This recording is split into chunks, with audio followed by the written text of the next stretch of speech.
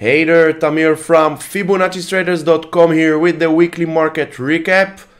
Let's see what past week brought us and let's see if we can try to identify next week price action. Before we do, please hit the like and subscribe buttons. Let's dig in the charts.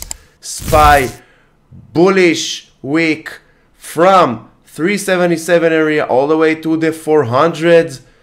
Now let's see if bulls can give us continuation to the upside towards this trend line. This trend line represents the lower highs since December 21, January 22, March and April of 22, and August of 22. So by default, this trend line together with the 411 area will be the next major test for bulls. The 411, if we look left, it's a very important area for support and resistance throughout 2022. And if we look further back, 2021, March and April also support area. So by default, from support to resistance together with this trend line. And as we identified few weeks ago, this trend line here represents the higher lows since June of 2010. July 2010, then here 2011, almost here 16, here December 18, the crash of 2018, and now also here if we look at this one here, COVID lows broke below this trend line, went back up, retested it few weeks before the major move to the upside, and also here October 22 to the penny and bounce. Now let's see if this trend line will break to the upside. By the way, check the link that will pop just about now on the right corner. A special video I made about trend lines and why, in my opinion, trend lines together with Fibonacci levels are the true support and resistance for price action. Check it out. Let me know what you think. QQQ. Finally, a bullish week in a very bearish market. Now, let's see 290 if they can break up and above the 290 all the way to this trend line. And again, trend lines represents us the trends, and as we see, we are still in a bears market. High, lower high, lower high. So let's see if bears can push price at least to this trend line here together with the 310. 310, if we look left throughout 2022, support and resistance area. And if we look further back towards December 20 and February of 2021, resistance, support, support, support, resistance, resistance, and now 310 together with this trend line here will be the next major test for bulls. So keep your eyes on the levels, trend lines, and of course follow price.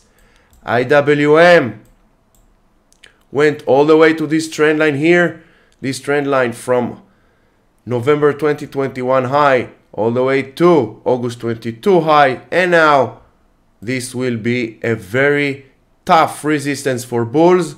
So let's see if bulls have enough power in their hands to break up and above towards the 201, 200 area.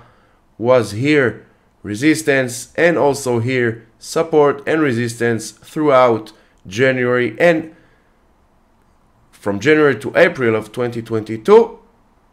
So next test for bulls first is this trend line, then the 201.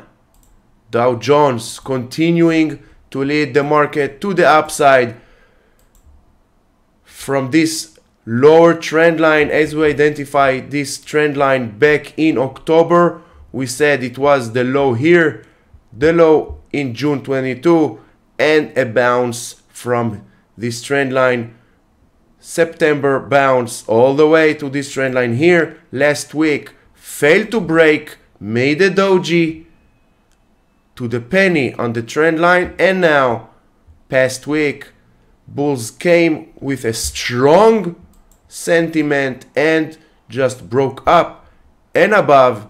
Next area will be the 350, but at this point some pullback, retesting this trend line as a support, and maybe the 325 area as a support before the next leg up. 325, if we look left, very important support and resistance throughout 2022. VIX is next. VIX all the way to the 22 level.